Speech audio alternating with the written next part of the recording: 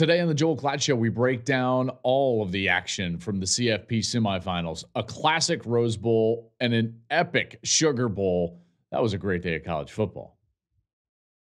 College football has never been better. Interest has never been higher. I believe that we are at the dawn of the golden age of college football. It was an epic day of college football. It was just one of those days where you fall in love with the sport all over again.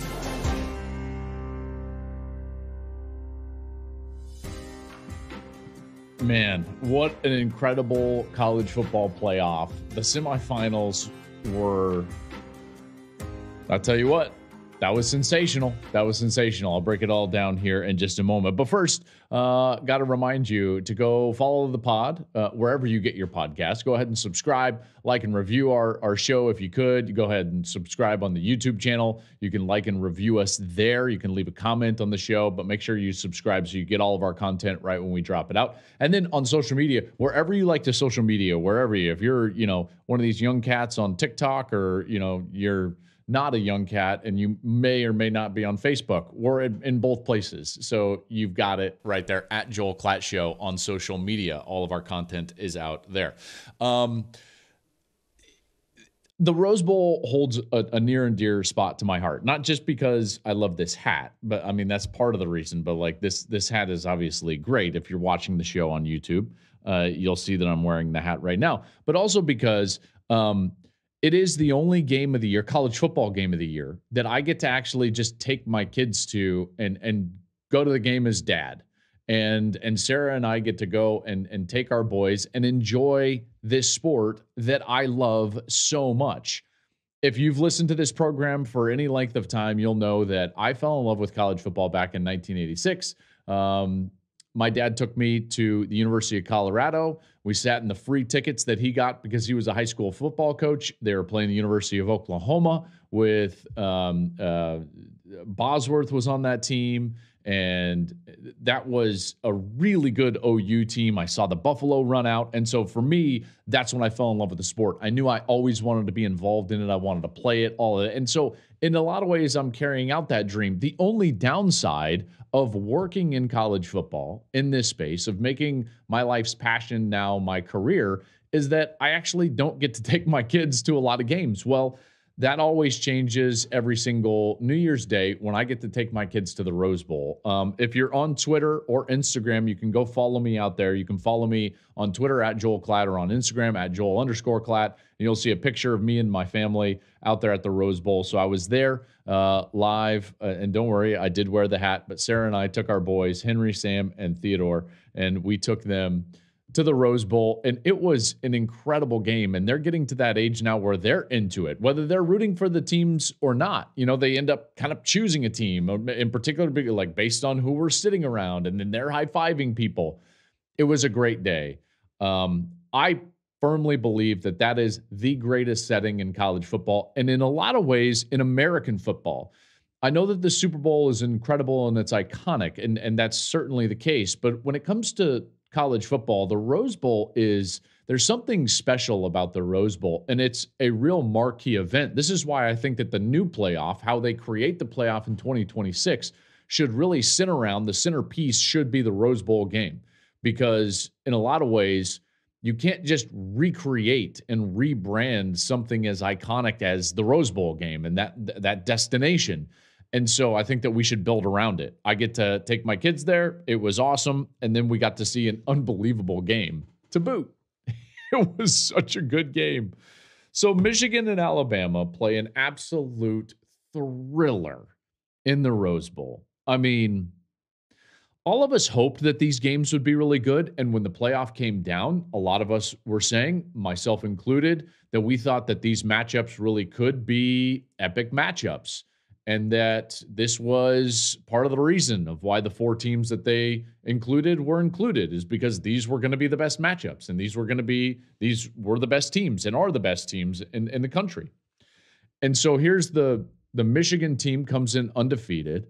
Alabama comes in after beating Georgia, ending a 29-game winning streak to the back-to-back national champions.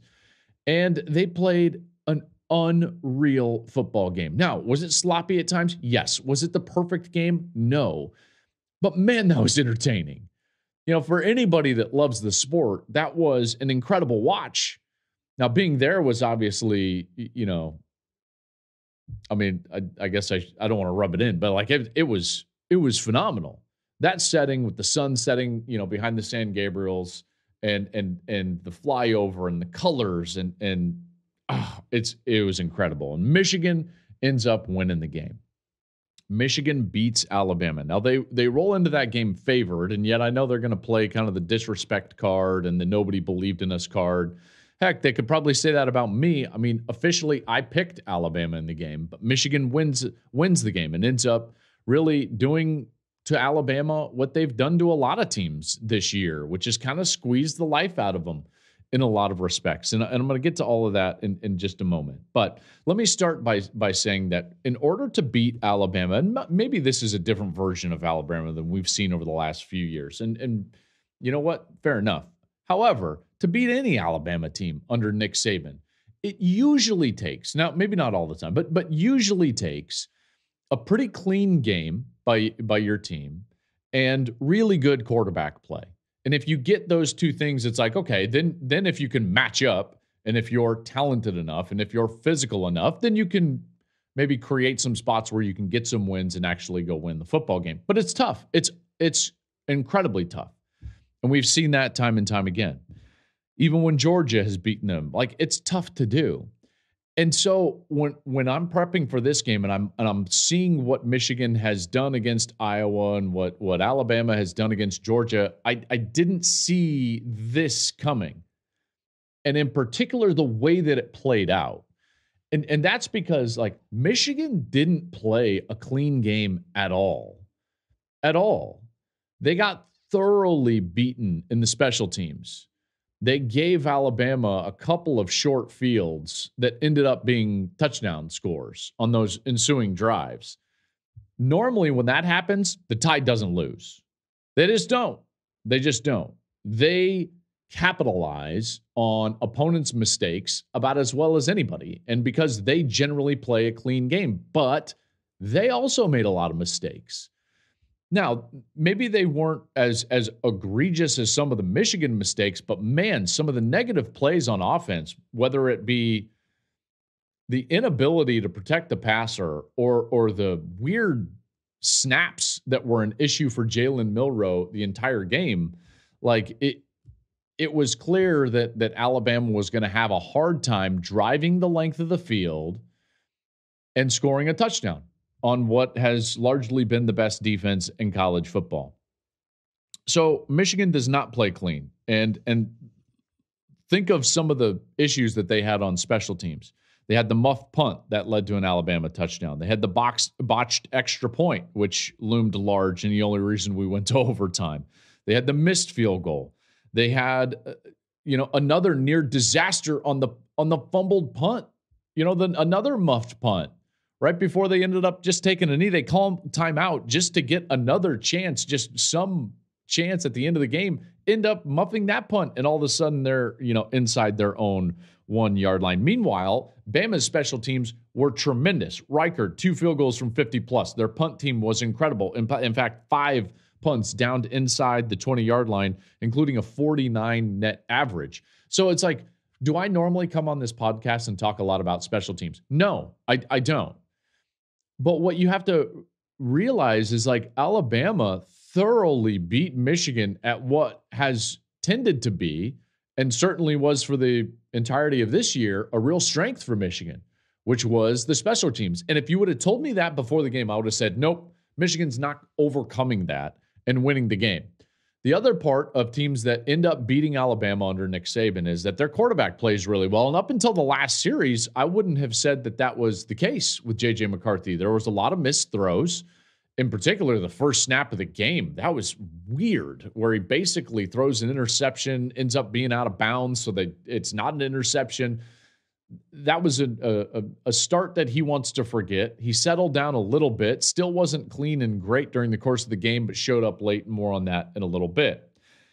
So what ends up happening then? So like, how do you win? How do you overcome those miscues? How do you overcome the fact that the quarterback wasn't tremendous through the majority of the game, or that the special teams was a real hindrance, not even weak, but like a hindrance during the course of the game. Here's how: defensive line play. Defensive line play. College football this time of year is always about defensive line play. And it rings true again today. Think about this. Michigan's defensive line had 10 tackles for loss and 6 sacks. Thoroughly dominated Alabama. Not even close.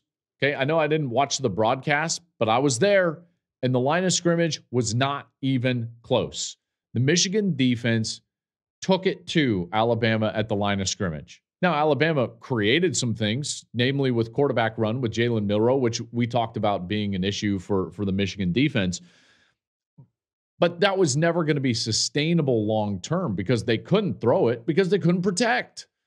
Not even close. They couldn't handle the blitzing and the structure of blitzing that Jesse Minter, the defensive coordinator from Michigan, was bringing. They couldn't handle the stunts from the defensive line. They couldn't handle the overall rush. And again, there might not be a singular great pass rusher for Michigan, but as a collective, they're as good of a pass rush as there is in college football.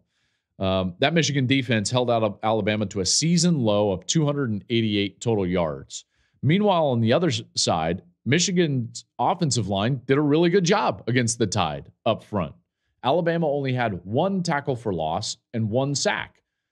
So when you're talking about disruptive plays, drive-killing plays, Michigan was gaining them. Alabama wasn't on the defensive side. And that's a kudos to that defensive line. And think about it. It doesn't take a rocket scientist to just sit back and think of, oh, okay, so like who's actually won the national championship the last few years? Who's actually been a great team the last few years? Well, the teams with the best defensive lines. It rings true every season. And in this season, the best defensive line in the country happens to be Michigan. They're the deepest, and they're the best. They're the most physical. You don't generally run the football on them. Again, Alabama ran for 172 yards. That's what the stat sheet will say. But it was basically Milroe. And it was basically quarterback design runs or scrambles. And there were a couple of those in there as well. Milroe, he was really going to be the only offense for them. They got a little running game going, but they weren't throwing it. There was no separation in the secondary. The secondary for Michigan just totally locked up Alabama. They had no ability to create separation. So the defense and the defensive line in particular, they negated all the other things that were happening. And normally, you don't beat Alabama unless you play clean and you got great quarterback play. But normally, you don't dominate Alabama at the line of scrimmage like Michigan did today. And I know you're probably listening to this on the day after, so I'm recording this. I keep saying today, but that's what it was for me today. That defensive line was incredible, and they are the best in the country. So what happens is, like, now, because of all the mistakes going back and forth, it becomes a great battle. And in the third quarter, it really looks like Bama's going to come back and win that football game. And they grab the lead, and they're starting to win the line of scrimmage now. And you get this sense like maybe the clock has struck midnight on the Michigan Wolverines. Maybe it's just not going to happen for them. And lo and behold, their defensive line started playing better. And then they finally now, in the course of now you're talking about the history of Harbaugh at Michigan, had a player that can walk on the field inside of 5 minutes, down in the fourth quarter, and drive the team the length of the field to win. I've covered Michigan for quite a while now. And in fact, I did Jim Harbaugh's first game. And it was a game at Utah. And there's been a lot of constants for Michigan football outside of the COVID year in which they struggled. But they're going to be physical. They're going to be tough. They play, generally speaking, cleaner, in particular on the special teams, than they did in the Rose Bowl. But it's like, it's kind of the same team. They're going to do things the right way. It's going to be tough to score on them. They're going to play quality defense. They're going to be physical. And then they've morphed and they've adjusted schematically, in particular on defense. And they've done some really good things over the years. But there's always been that element of like, well, but what happens if you get into a game when it's like you have to have it and you're down in the second half? And it's like, well, they don't have that element. So if they can squeeze you to death early, and if they can just run the football, and if they can just play Michigan ball, then they're going to be fine. But guess what? They weren't in that situation in the Rose Bowl. So now it goes back to that giddy feeling that Michigan fans had when J.J. McCarthy signed with Michigan as a high school recruit. Because it's like, oh, man, we're getting a 5-star quarterback. Maybe we could have the guy that walks onto the field that can create a score when we need it. And lo and behold, what happens? Under 5 minutes, JJ walks on the field. They haven't done much at all in the second half offensively, and yet they're able to drive the length of the field, make great plays, and score a touchdown to tie the game. That's the difference. That's the difference. Okay, they didn't have that even 2 years ago. You know, all due respect to Cade McNamara. They didn't have the team on the defensive line like they do this year, last year. And that's why, like, they couldn't squeeze the life out of TCU. And now you're putting it all together where you've got the boa constrictor, and yet you still have the ability with a quarterback to go out there and win the game. And give a ton of credit to the guys making the plays on the outside. Blake Corum had a great game. The offensive line did a great job, for the most part, all day of opening up lanes, in particular on the edge when they were running outside, some of the creative outside runs. They gave McCarthy some time. I thought Sharon Moore did some creative things, and then they got to the crossing routes late in the game. So the best thing in the passing game that they did the entirety of the game, and again, I didn't watch it on the broadcast. I watched just up from the stands, and I could tell like they were running a version of the like bracket man style defense that Saban really loves. That's why some of those crossing routes were open, and some of them were zone, some of them were man. But like generally speaking, the crossing routes were open, whether it was deep overs or shallow crosses, or even those drag routes, the slide routes from the backfield, whether it was running backs or the wide receivers. And those were open for the majority of the game. And that's exactly where Sharon Moore went to. And this is what I love about a young play caller that has creativity, but didn't get too cute in the big moments. He went directly to what was working that day, which was those crossing routes. And he's able to, even in the biggest call of the game on 4th down, he gets that little slide route to to Blake Corum. He gets a big deep over route to Roman Wilson on a catch that I thought was tremendous. Lo and behold, it looked kind of awkward and like a great catch from the stands. I didn't realize it was tipped, and it was. But he goes, Sharon Moore, the play caller, to the things that were working for the majority of the day, and they drive the length of the field, and JJ makes the plays. And they're able to get into the end zone. And now, in my mind, I'm like, well, Jim's going to go for it. They're going to go for it. I'm kind of getting like caught up in the moment. And then after the fact, he kicks the extra point, and I'm like, well, of course. He's got the better team. The better team was Michigan. And in a lot of ways, you negate the ability of Alabama's special teams to impact the game in the punt game because there are no punts in overtime.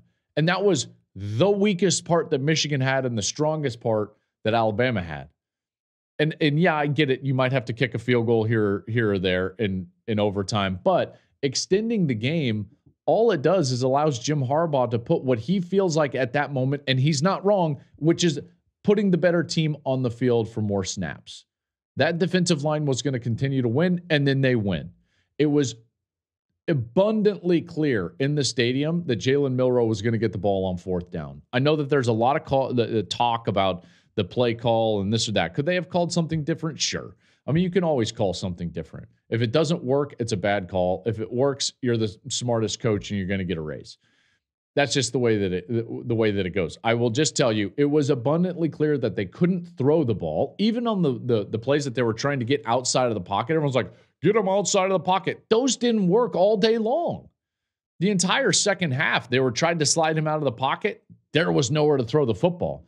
So Bama, in that respect, went to the things that did have success. So what did they call on 4th down? Exactly what had gotten them in that position in the first place, which was quarterback run. And they didn't get it. And Michigan was ready for it. I think the last big piece of credit needs to go to Rod Moore, the safety for Michigan, because he made that tackle on Jalen Milroe on the 15-yard run in overtime. It looked from my vantage point like it was going to break open for a touchdown. Rod Moore gets him down to the ground, lives to snap it another day, and they ended up getting the stop. And so now Michigan is going to go play for the national championship. Jim Harbaugh is going to play for the national championship, and Bama is going to lose. Saban had won his last 6 semifinal games that he was in, but not this time. And that was a classic, folks. That was a classic. And I guess all said and done, Michigan was the team in the Rose Bowl that they were for the majority of the season. And Alabama was in the Rose Bowl the team that they were for the majority of the regular season. And in that respect, the better team won the Rose Bowl. For 1 week, Bama beating Georgia, Michigan not playing great against Iowa, it looked like it was going to flip. And because those were the last games that we saw, I mean, it spooked me. Obviously, that's why I picked Alabama. That's why I picked Alabama. But Michigan wins the game. And big credit to them. I thought that they did a great job. Jesse Minter's got to be awfully proud, defensive coordinator. And Michigan will go to Houston and play for the national championship. And who will they play? The Washington Huskies. How about that Sugar Bowl? I mean, I know that it doesn't quite feel like the overtime thriller, but that got really good late.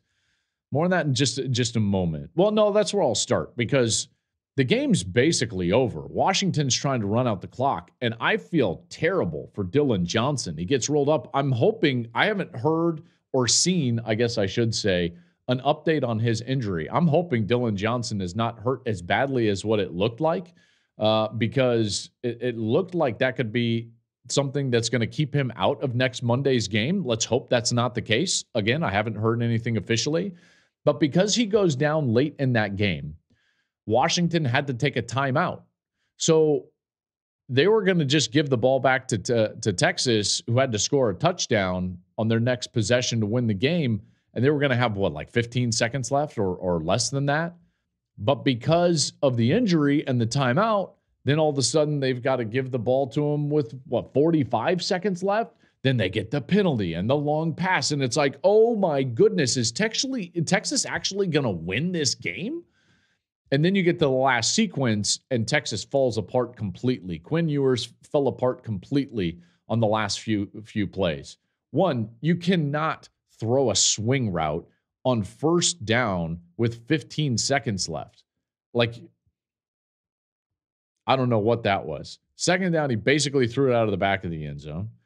Third down, you get pressure, and I guess that's a smart play. He gets it off and lives to fight another down. And then on fourth down, he basically throws it out of the end zone again. Word of the wise, quarterbacks.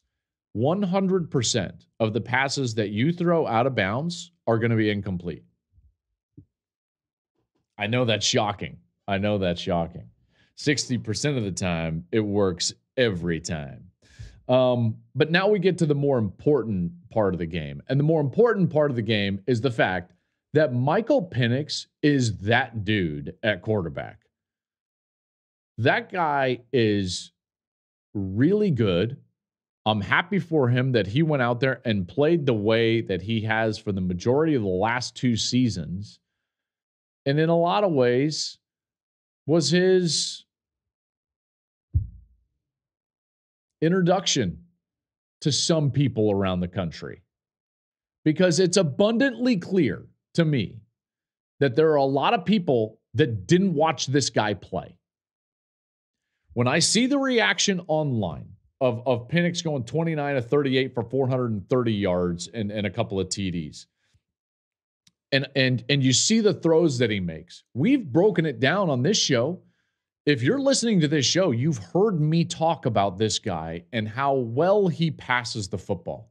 Not throws the football, passes the football with great leverage, timing, his ability to manipulate the pocket, all of it. It's so good. It's so good. His game translates to the next level. He has been as good of a quarterback in college football as there has been over the last 2 years. And yet it was heresy to even suggest that Michael Penix could in any way be in the conversation for the Heisman Trophy. Don't you realize that those people, and you know exactly who you are, that said that it was not a conversation between Jayden Daniels and Michael Penix are the same people that didn't watch Michael Penix play, because he's been doing this forever. He did it all year, and he did it for a team that was desperate to have him play that way because they played so many tight football games. Abundantly clear. Watching people being like, oh man, Penix, I guess, should have been considered for the Heisman. You think? He wasn't padding stats against Grambling and Georgia State. Listen, all due respect to Jayden Daniels, who was a phenomenal player this year. Phenomenal. But the notion that it was not a conversation between Penix and Daniels is ridiculous.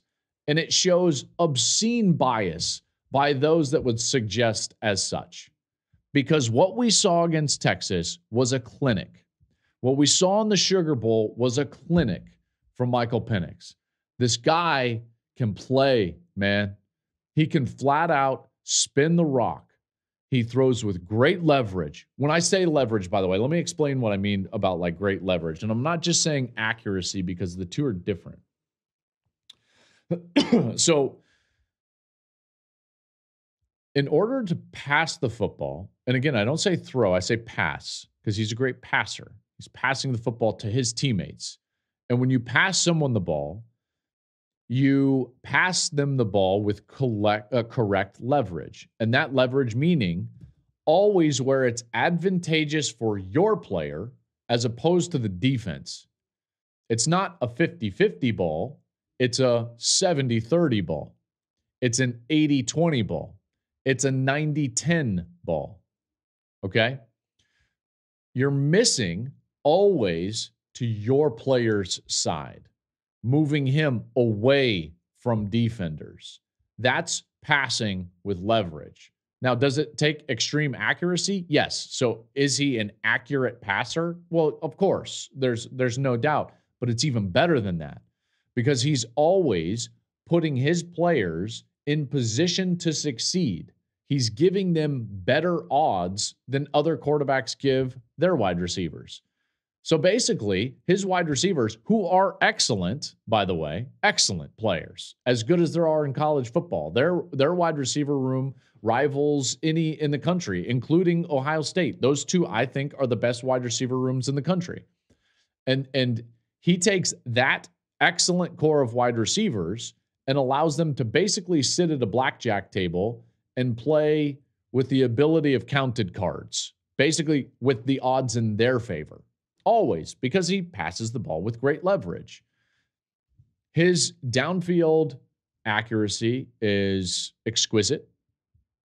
His ability to avoid the rush, fantastic. He's more mobile than you would think. Now, he's granted had a couple of those knee injuries, and so he doesn't run quite as much as what he used to when he was at Indiana in particular. But he can do it, and he did it against Texas a few times on quarterback design runs. And, like, again, this is that whole game. I'm just sitting there, and I'm like, okay, and these guys in our business, they're in our business, which is wild. And even to bring up the notion that it was a conversation, a debate between Jayden Daniels and Michael Penix, to them was just like obscene. It was crazy. And it's like, okay, well, you haven't watched, obviously. And you saw some of that surprise from folks on Sugar Bowl night, if you want to call it that. Monday night. Just call it Monday night. The other thing that I thought Washington was the beneficiary of is that I thought Texas was too aggressive. Now, again, this is a double-edged sword, because if you're aggressive and it works, then it's fantastic. And if you're aggressive and it doesn't work, then guess what? It's 2nd and 10. And it's essentially like creating a negative play. And so because of that, Texas was constantly chasing what I would call efficiency. They were chasing the ability to be on schedule. Their first 6 third downs of the game were all 3rd and 10 or longer, partly because they kept trying to get creative, take shots, do little things here and there, which, at times didn't work. And now it's 2nd and 10. And then all of a sudden it's a run play and that gets stopped. And now it's 3rd and 10 or 3rd and 11 or 3rd and 12. Well, there's no rhythm to that. And you're not going to sustain that for any amount of time. And that brings up this whole notion of, we knew Washington was going to score. The weakest part of Texas's team, really, and in particular their defense, is their passing defense. And Washington was going to, as I said on this show, score in the mid to upper 30s. Okay, so there was going to be an urgency for Texas to go out there and score a lot of points. Well, you're not going to score a lot of points when your first 6 third downs are all 3rd and 10 or longer. That's just too difficult. You can't sustain offense that way. You're not going to score with any efficiency that way. You're not going to score 40 points when you're constantly behind the chains. Then you combine that lack of efficiency with those 2 turnovers, and one of them points for Washington right away. The other, you feel like you're going to get points and there's a fumble, and you're not going to overcome that. And I know that they made it a close game, and good for them. And Texas had an incredible year. But this Washington team, they force you into that mode where you've got to play with a lot of urgency because they're going to score a lot of points. And that would be, a point I would make about any great team, is that great teams force you to feel an uncomfortable amount of urgency. Michigan forces that on you, and I think Washington forces that on you. There's this urgency when you play Washington, and you're just like, man, we're going to have to score on most of our possessions. That's tough to do. Puts you under a lot of pressure and a lot of stress. Michigan, on the other hand, you get this sense like they create urgency because there's this threat that they're going to squeeze the life out of you. And so it's like, well, every opportunity we get, we have to take advantage of it because we don't know how many we're going to get. See, great teams force you into an uncomfortable amount of urgency. And that urgency creates stress, and then that stress creates missed assignments and lack of execution. That's why great teams generally win. And these 2 teams are great teams. Michael Penix back. I want to continue this thought on Michael Penix just quickly. Michael Penix is absolutely a guy that I would consider in the top 5 of the NFL draft. Top 10, certainly. His medical might be an issue because of those injuries that he's had previously to his knees. And we'll see how that comes back. But he does everything well.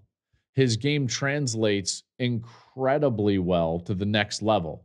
Look at the throws he makes. He's like a stronger, more powerful version as far as a passer goes of Tua. Now, is he as good as Tua? I'm not sure. Maybe he's got that potential because he certainly has more power in his delivery as a passer.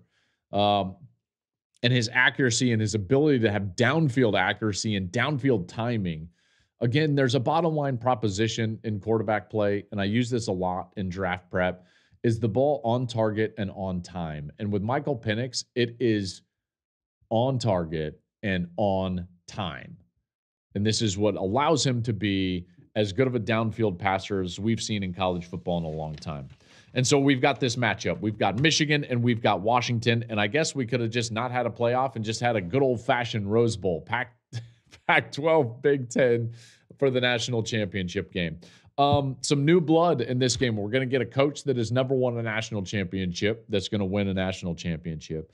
We're going to get a conference that's going to win a national championship that hasn't won a national championship for a long time. Big Ten going back to 2014 and the Pac-12 all the way back, I believe, if I'm not mistaken, to USC. So like this in a lot of ways is historic, this matchup between Washington and Michigan, and we'll get it next Monday night live from Houston. Thanks for listening. I'll be back with a breakdown of the matchup later in the week. That'll be right here on the Joel Klatt Show. Make sure to, if you're watching, subscribe on YouTube, comment below. Tell us what you like, what you don't like. And we'll get to those comments. Maybe we will make adjustments. If you want to follow us on social media, at Joel Klatt Show there. We'll be back with more national championship game preview later in the week.